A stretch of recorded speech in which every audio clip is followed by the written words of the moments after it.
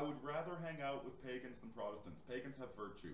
Protestants use their heresy to say my lack of virtue, my lack of cardinal virtues, proves my holiness. Like, they're just the nastiest people on the planet, right? Whereas pagans can be noble.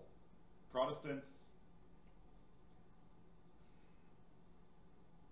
I have never met a Protestant that was serious about their faith and had nobility.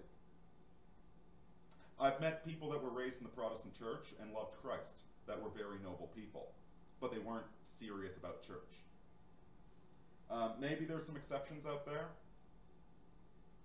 I've yet to meet a single one, and Protestants kept me away from the church for a long time. But yeah, but the Mormons,